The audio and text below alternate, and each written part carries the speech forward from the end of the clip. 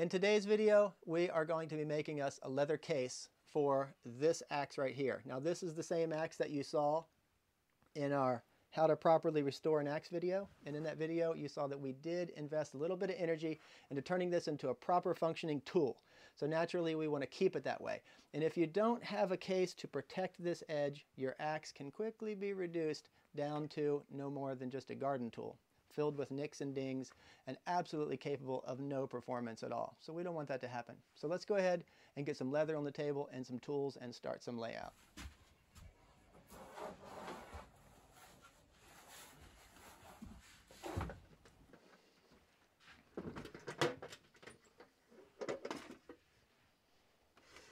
So before we get too far along, I think it might be important to take a minute to talk about the two basic different kinds of leathers. You have a soft leather and you have a hard leather. And I think this will better enable you to make a more educated decision when you're sourcing materials for whatever project you may have in the future. So soft leather is something I think more people are more familiar with soft leather. It's used in purses and bags and couch cushions and all kinds of stuff. I made my apron out of it, and soft leather, it can get wet and it'll dry soft. And so for those applications, it's good. We're not going to use soft leather today. We're going to be using veg tan. Now this is a little bit less common. A lot of you guys will know all about veg tan, but some of you guys won't. And so veg tan is it's vegetable tan, veg tan. If you Google it, it's veg tan leather. That's what you want to Google if you're trying to source it. Okay, so the veg tan has some unique properties. One, it's amazingly strong, super rigid, but when you get it wet, it becomes really flexible and it's easy to manipulate over a compound shape. And then when it dries, it has a desire to stay the shape that you have created. In other words, continue to perform the task that you have employed it to do. And I have some examples. Right here is a knife case. And it's a fairly compound shape, and it gets wet, and you can, that super tight fit, you can even hear it lock in. So it can never fall out. And you can see that nice compound shape. We got it wet and shaped it around there, and you can just see how rigid that stays. So what a neat material. So the veg tan is a really neat material, and that's what we're going to be using today. So I hope that made some sense. Let's go ahead and start making a pattern and cutting into that roll of veg tan right there and get busy. So this is a case that we are going to be making one very close to this one. And I thought you guys might need to kind of see like what a finished product looks like. So as we're going through the steps, you can follow along and better understand what it is we're actually doing. So this is a case that doesn't have a buckle. And it goes on just like that. You'll see a lot of cases you have to stick the axe all the way through like this, put it on, and then you snap it over, and that's incredibly awkward and incredibly silly, and it takes all kinds of material and a bunch of different components and hardware. Completely unrealistic. And so when you're taking your case on and off your axe a lot, these I think work a lot better and also are way faster to make. So let's start laying out a pattern for this sucker right here. So again, I'm going to go back to our cardstock. I salvage like any sort of cardstock when I'm opening boxes or anything. And I'm going to lay out a quick and dirty pattern. And this pattern is not going to be accurate at all. This is just going to be quick, so whenever we cut out the rough blank of leather from our roll of veg tan, we don't waste too much of it. I'm going to give us some room back here. I'm going to give us some room up top. And I'm going to give us some room right here.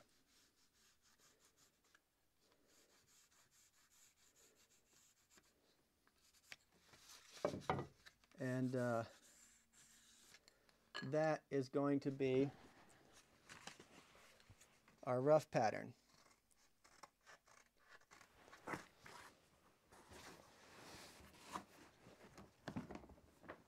When I am cutting out my roll of leather, I always try to maintain that long piece up there because you need that for all kinds of different things like making belts and stuff. So you don't just want to start randomly placing your pattern anywhere and destroying that nice long edge. You want to reserve that for long options. And another thing is when you're marking on leather, you don't use a pencil. You use your scratch awl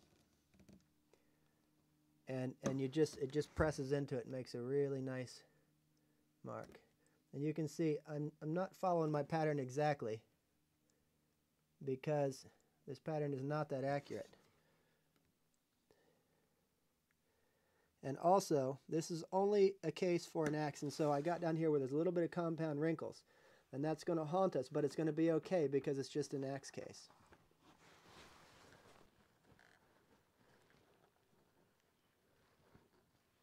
So we have a rough cutout of our pattern right here. Now it's still got a lot of extra material. We got to start reducing it down, but we really need to get it to fit tight around the compound shape of that axe. And so how to do that is to get it wet.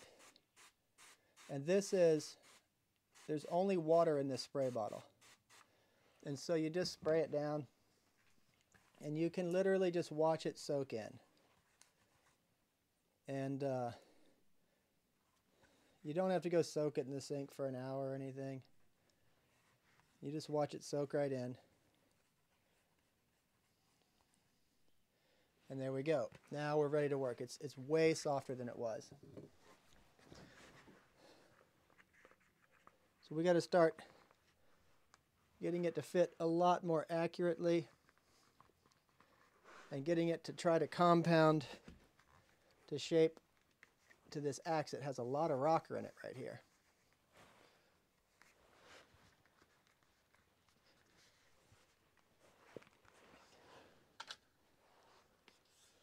All right, so this is no more than just a smooth piece of wood. You can see I'm kind of just getting a rough shape there. And once we get the rough shape, then we kind of lay it down, keeping its position. And then we fold it back open. And this is actually going to be a fairly accurate mark right here. So you want this to happen with good flow. And we're going to stay way away from the cutting edge because we have to leave enough room to put a welt in there. This will make more sense here in a minute. But you have to put a welt in there. You have to leave plenty of room for it. So it's important for this line to have pretty accurate flow.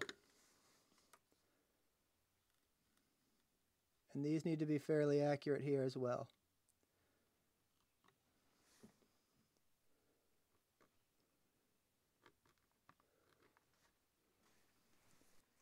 This needs to be a fairly reasonably good flow here. There's still a lot of room for correction, but you still kind of want to do a good job. You see I'm staying away from that line because I want to trim that one later.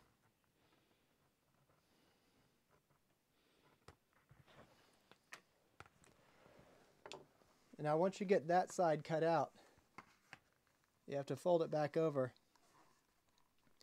and match it to the other side.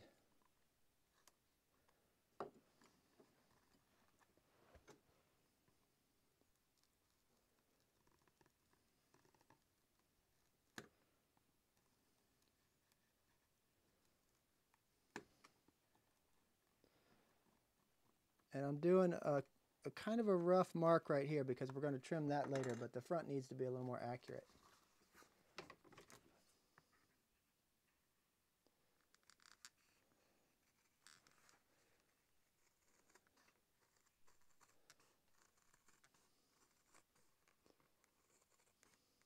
So we have a rough shape coming out here. Now it's time to work on this welt right here. So I got this scrap piece of veg tan right here. And here's a pair of dividers. Incredibly useful.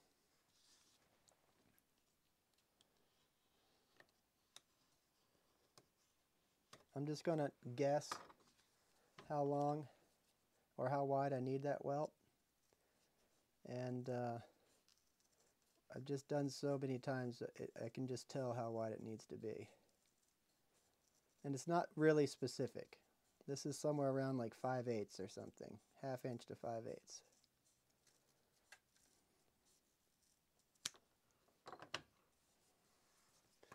That welt is going to go right in like that, and it's going to protect the threads from that cutting edge. So we have our rough out right here, and we have our welt. Now it's time to start laying out the stitches. Again, we go back to our divider, and we decide on how far back from the front Do we want that? And about right there, because we're going to leave a little bit of room. We don't want it right up on the edge because we're still going to trim these both together after they have been sewn. And you can see that leaves that much of a welt on the inside to protect our cutting edge. So I'm just going to go ahead and lay out that right there. And you can see this right here is okay of a flow, but it's not the best flow in the world. So if I run my dividers along through there, it's going to mirror those bumps, and it's going to make my seam look like I don't know how to sew. So what I'm going to do is I'm going to iron some of those out.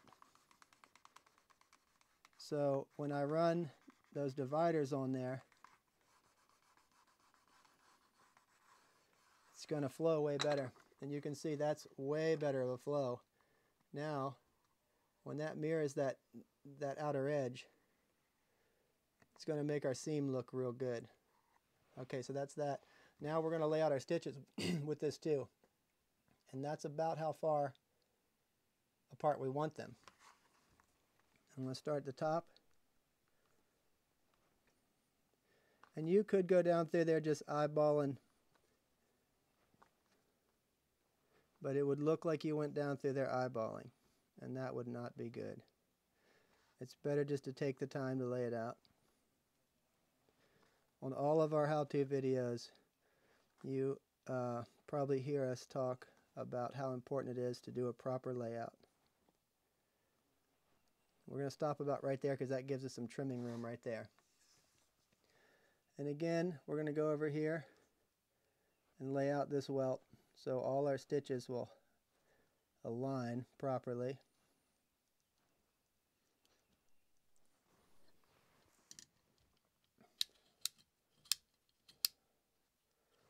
And we are going to go with the smallest option on our hole punch here.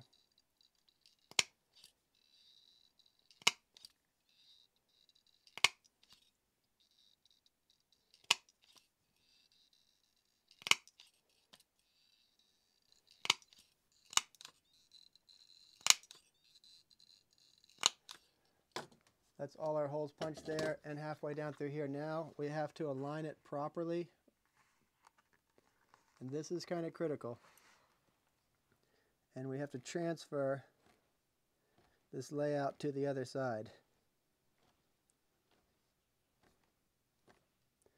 You have to make sure that with each one of these marks, your leather is staying in the same place and it's not like crab walking with each punch.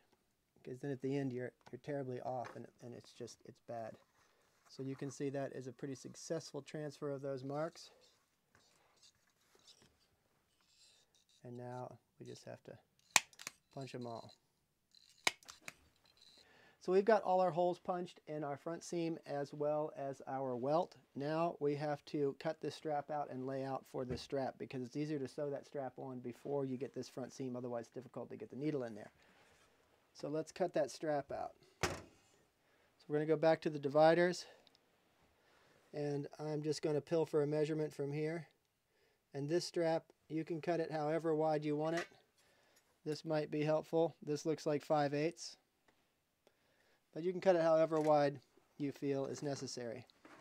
And a minute ago, when I cut out that other leather, I said when you cut something out, it's always good to maintain a nice long edge, and then you cut something out over here, and you can see right here we're about to use that nice long edge.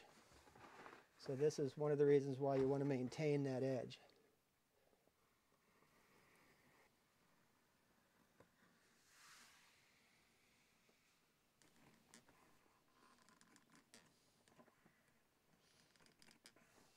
So we're going to lay out for the stitches on our strap, and I definitely don't recommend freestyling in with stitch layout,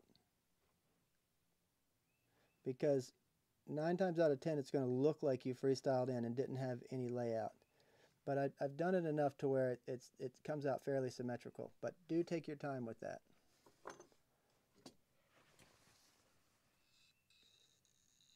So the placement of this strap is critical. If it's too low, when you go around here, blah, blah, blah, blah, blah, how you're actually going to tie it is that last is going to tuck through there. And it won't tuck through there unless you leave enough space. You have to leave ample amounts of space to actually allow that to tuck through. So you have to hold that at the right angle. And it can't be like this and it can't be like that. It has to be at the right angle to actually be able to wrap and follow around the handle and still have this loop that's going to be developed right there to accept the strap as it comes around, and that's going to be what actually secures your lashing. So I think right about there looks like the right spot. And again, when you're laying this out, I'm holding it up here so you can see it with the camera, but when you do it, make sure to get in a stable position. And when you mark the first hole, make sure it's not moving each time, and otherwise that can create major problems.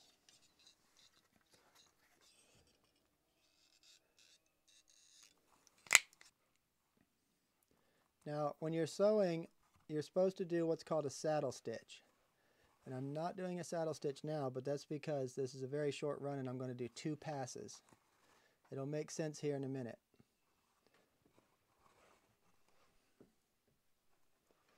So you can see what's happening here is it's every other one at this point. But there's 7 holes. So that's an uneven number. So naturally, as I go around for my second lap, it's going to fill in that odd space. And that's why I don't need to do a saddle stitch right there.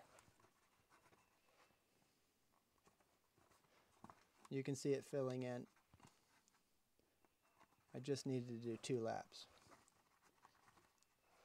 What we're sewing with is artificial sinew. It's a waxed nylon. Incredibly strong.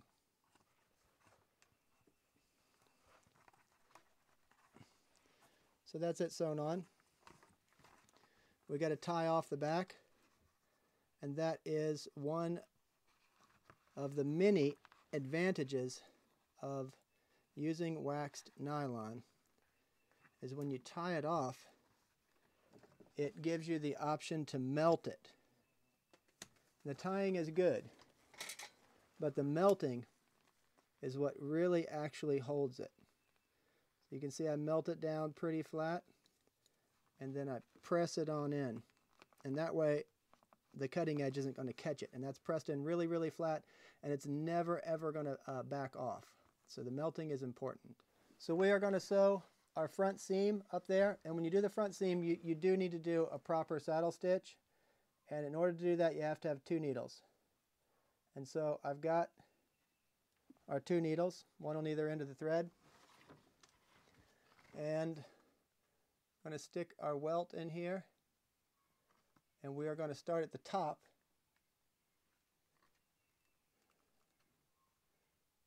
And get that properly aligned. And then we're going to center up on our thread here.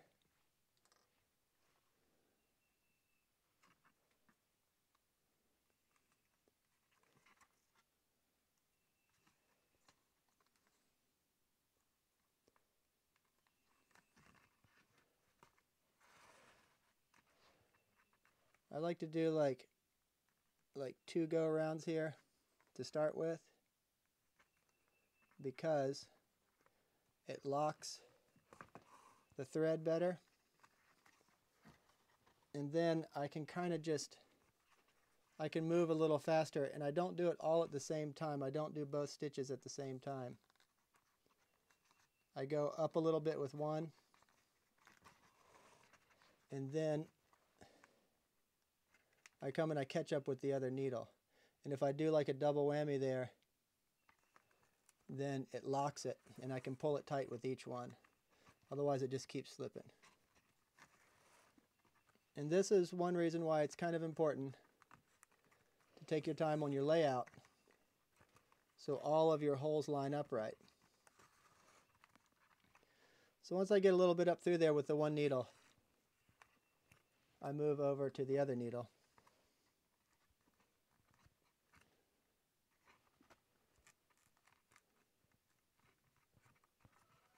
And then I catch up. And this follows or this fills in the blank space. So with your two needles, you can see the first needle is every other one, and then the second thread following up fills in that gap. And it's doing the same thing on the other side.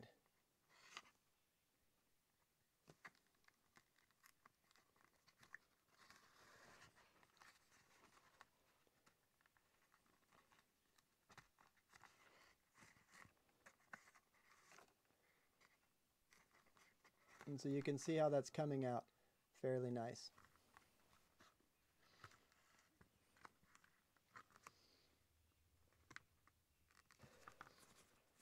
Okay, so we are finishing up our stitches here. And when I get to the end, I want to make sure that it's reasonably trimmed up here, and the face of this is moderately even, because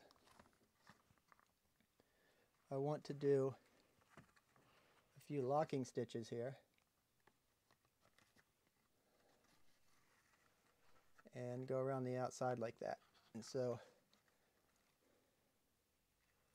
I don't necessarily think that you need these here, but they do make it a lot stronger. So that's 2 whips there. And I'm going to go over here and do 2 more whips.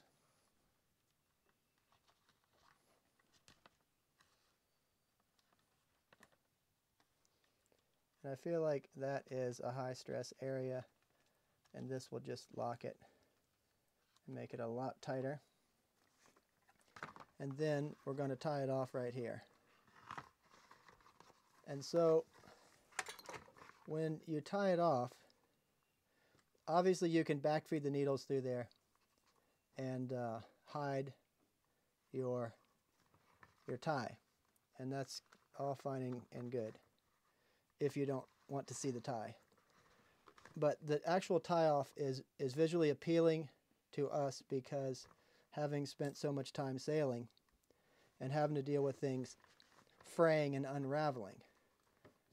And so when you can visually see that melted tie off, and you can just, every time you look at it, you can see it's not coming undone, that just gives you a feeling of confidence. So I actually prefer the look of those. Okay, so there is our welt running out wild, and you can see our leading edge right there, the face of that, all of those come together okay, but they're definitely not perfect. And that's why I wasn't worried about the whole time, because once we actually have got it all sewed together, we're going to trim them all up at once. And I want to bring to your attention, everyone who's watching, you can see how nice this leather is cutting. And it's cutting that nice for a couple of reasons. One is this knife that I'm using is really, really sharp. But the other reason is it's kind of wet. And wet leather cuts way better than dry leather.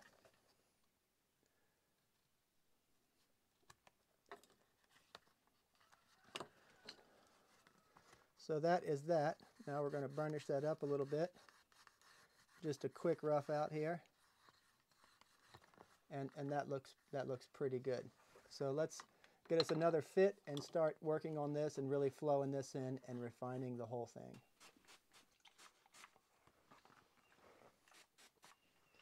So I'm just keeping it not wet, but just not dry either. You don't want to get it too wet.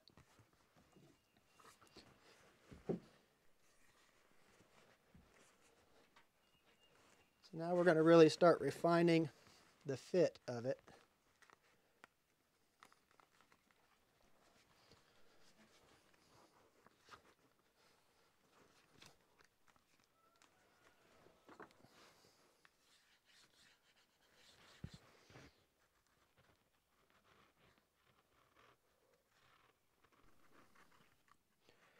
Doing just a little bit of fine tuning. When the leather is wet, and I use the term wet loosely, just damp. Once you make the cuts are a little bumpy. But when you get your burnishing stick and just roll them out, then it looks like you did a really good job with the cuts, because it really just flows them out proper.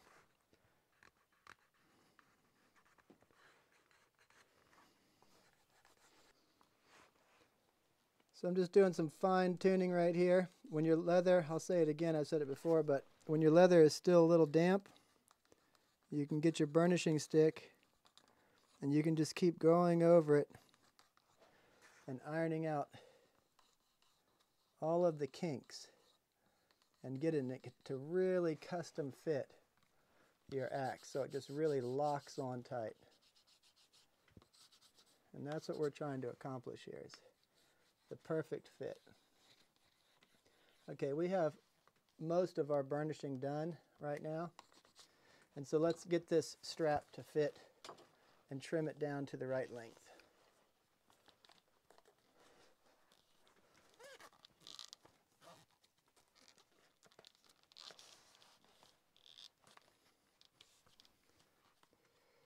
All right, we've got a lot of our burnishing done. We've got our strap cut to length.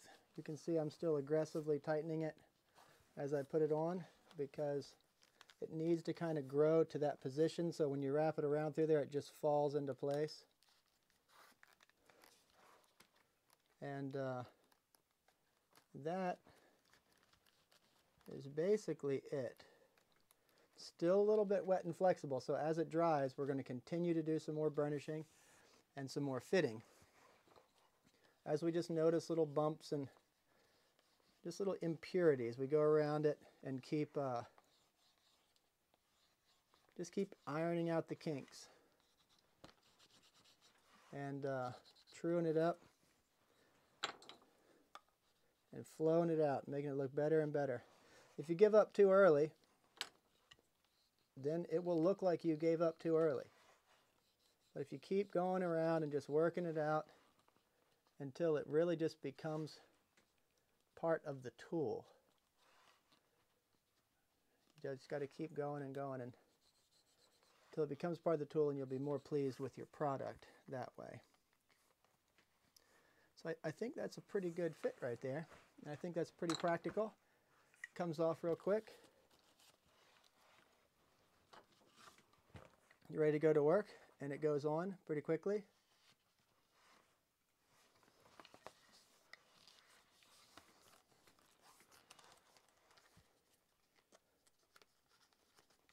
And it's ready to go back under the seat of your truck, or back on the wall of your shop, or in your toolbox, or wherever you keep it. And again, it's a little damp still, but we'll just keep going over and working the kinks out. But that's pretty much that. All right, so this is our finished product. You know, it's a little bit soft, a little bit wet. We're going to tune it up as it dries until it just matches and it's one with the axe. So yeah, that's what one looks like. I think that's a fairly practical design, and we have different designs around here with buckles and everything, and the buckles are cool, but not everybody has a buckle, and the buckles are rattly and stuff, and I don't feel like they're any faster, and I don't really feel like they really grip like this one does. And then the silly design with the hole in the bottom where you have to slide the axe through. That one's completely impractical. So this one I think is really, really fast. And if your axe case is too hard to use, you won't use it. And you'll just have a really nice axe that has a really nice case on it, and it'll just stay that, and you'll never use it because it's too difficult to get off. So it has to come on and off really, really easy in order for it to really be practical. Anyways, so this axe right here, in our how to carve or how to restore an axe video, we said we paid $35 for that axe head, which was overpaid about 100%. But the question is was it worth it? And clearly, in my opinion, it obviously was. But let us know what you guys think, if this was worth $35. Let us know in the comments your thoughts on that situation. Anyways, that is about it for this video. So I hope this brought you some value, and I hope you guys enjoyed watching, and we'll see you next time.